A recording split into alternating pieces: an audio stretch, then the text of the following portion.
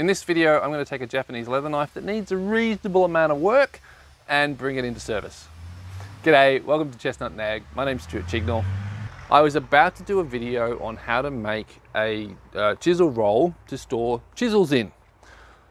But like often happens on this channel, I go to do the thing and I find that there's other steps to the process. In this case, I need to get the leather knife ready to use to cut the leather. So this video is about the leather knife. The next video will be about the chisel wrap. Now I've been selling these Japanese leather knives for a while. They're also used for shoji screens for cutting the paper and stuff. And when I went to sell this one, I realized it was broken. You can see there's a slight chip out of one of the corners. It's one of those things that doesn't really matter because often you want to grind a camber onto the knife anyway, so the fact that the corner's missing, well, I'm just going to grind it out.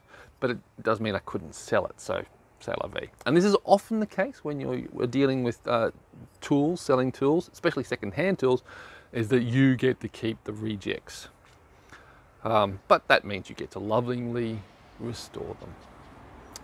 So what I need to do first for this is I need to grind out that chip and put a camber on the blade. You often see these in Japan in all sorts of shapes. Straight edge, straight across, a full half moon camber, or possibly even a quarter moon camber. I'm going to try a quarter moon camber for that to see how having a point on one side and the curve on the other gives us some flexibility. I might put a handle on it.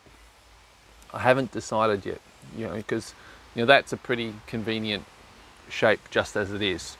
And again, in Japan, you see them both with handles and without. But to grind. Now, because we're in lockdown, I don't have access to the linishes and the machinery grinding stuff that I normally would have. So I'm going to have to do this naturally with to get the first grind in, to do it with, with a really, really coarse sharpening stone. Problem is, the really coarse sharpening stone I've got isn't ready for use. It's still just a rock. So I'm going to have to do a video on making a natural sharpening stone. So just bear with me. Right, welcome back. If you want to see the video on making your own natural sharpening stones, links up there somewhere. Back to step -1 of making a leather chisel roll sharpening knife.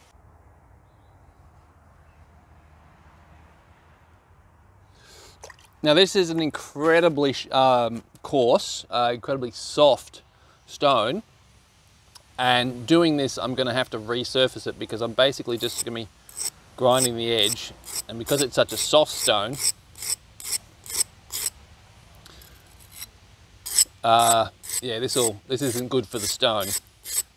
But I made the stone myself, I can resurface it myself, it's no big deal. I don't want much of a camber, I just want, what is it, Lucky? You want a kiss? You want a kiss? Hmm?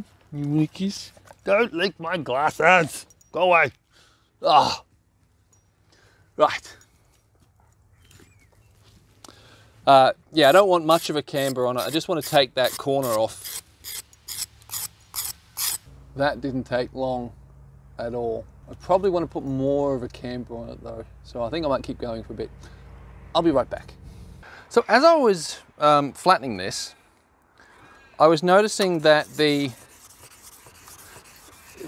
back of the knife was only polishing in the center, which showed that there was a camber. Since it seemed pretty even, I didn't think it was a manufacturing defect. So what I did was that by rocking it backwards and forwards as I was going on the stone, I polished, well, I can see what you can see there. It's not a great polish, but there's good coverage, shall we say. It's not very even. Still working on that.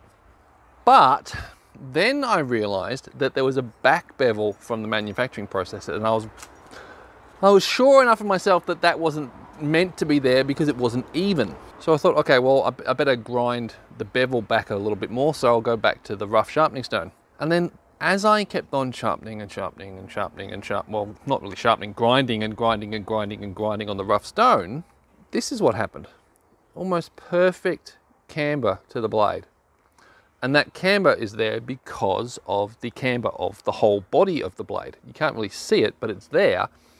And as I've ground the bevel, I've ended up with this beautifully even cambered edge. And it's one of the things I love about learning, is just discovering stuff like this. But it also goes to show that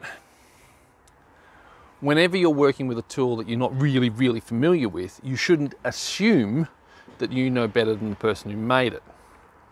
And I've seen people stuff this up. Like there was once, I saw a video on YouTube of a blacksmith where he took a Germanic broadaxe, which had a similar thing. It had the back wasn't flat, it was cambered. And he thought that that was a bad thing, so he sent about reforging the bloody thing so it became flat, which of course, for anyone who knows anything about hewing, you would know that that means it's nigh on useless for its original purpose. So he thought he knew what he was doing, and he was just completely ignorant. C'est la vie. You know, it was a 200, 300-year-old Germanic broadaxe and pretty much ruined. But it reinforced a lesson that I'd already learned, is that whenever I get a tool in my hands, before I go about restoring it or bringing it back into service or whatever, is I try and take the time to learn what I can from the marks of use and wear and sharpening and maintenance that I can, because I'm going to assume that whoever was using a really old tool, like the kind of tools that I get and collect, they were more of a professional than I am, so they knew what they were doing more than me. Now, a lot of the time, it turns out that I learned something. Sometimes it turns out, no, the guy was a numpty and yeah, didn't know how to look after his tools. So yeah, but anyway, I'm going to go back to working this on the kingstones to deal with the back. I will be back to you when it comes time for the final sharpen. I just had to come back and show you this. Look at that, beautiful. That is just the kingstone, the 800 grit, but look at the lamination there. That is just gorgeous. Anyway, onward.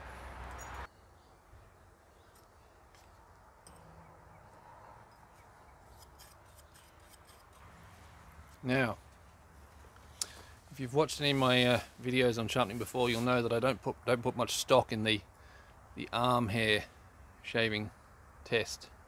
The real test, if we're going to do a shave test about how sharp a blade is your face. Yeah, you can see that I've still got my beard, and if you want to see the video of how Sarah attacked me, then make sure you hit the subscribe button and the bell notification, and when it comes out, you won't miss it. It was an experience, shall we say, and involving some blood. Oh, and I almost forgot. I'm currently organising a group buy of a whole stack of chisels from a smith in Japan. If you've been thinking about buying yourself a set, here's a chance to get some incredibly good chisels at a discount, and the discounts will get bigger the more people who join the group buy. If you want more information on that, the links are in the description below, and if you've got any questions, just sing out and I'll answer them in the comments. Catch you later. Bye-bye.